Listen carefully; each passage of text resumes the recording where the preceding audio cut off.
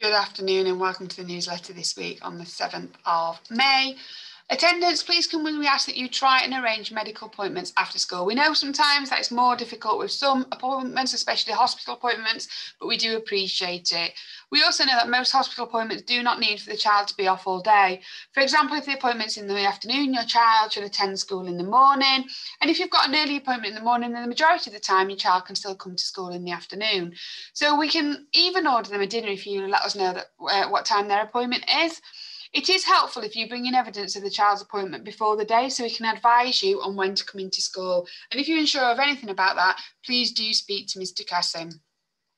Eid. We would like to take this opportunity for everyone celebrating Eid to say Eid Mubarak. We would appreciate if your child is absent from school as a religious observance for Eid. Please can you inform the school office by the Australia app to ensure that we do not need to phone to ask where your child is. Please note that we follow the local authority guidelines and in one academic year, only 2 days are authorised for a religious observance.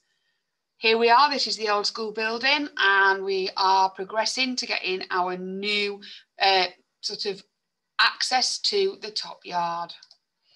Contact as ever, if there's anything, please do get in touch with us. We hope you have a nice weekend and we will see you next week.